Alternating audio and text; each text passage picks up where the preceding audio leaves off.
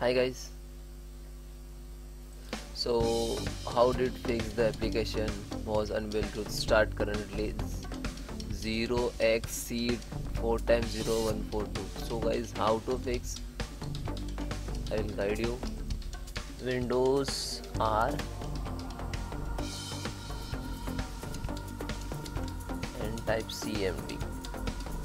No, we want to run as administrator, so cmd and right click to run as administrator, click to yes, then type sfc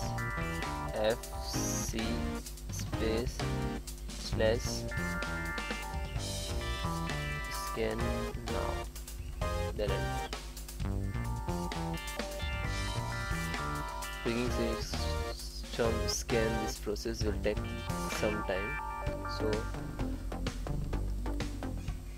around 15 to 20 minutes take to 100% and scan and repair all Windows files you want to start up and working for use for Windows.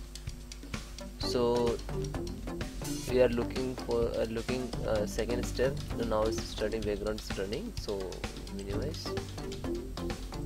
And second method is the you can open control panel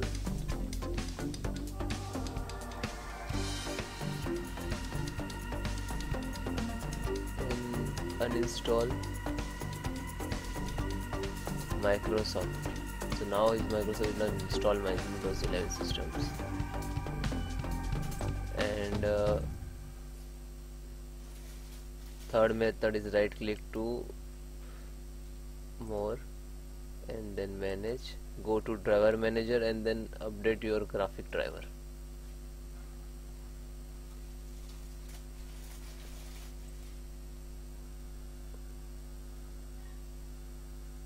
Display and update your driver.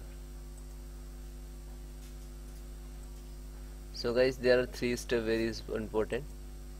First is you scan. It's 100% in this problem, solve 100% your problem. So then your update your graphic driver and uninstall Microsoft all C++ files from control panel. So guys, bye bye. Have any issue, please comment me, I will guide you.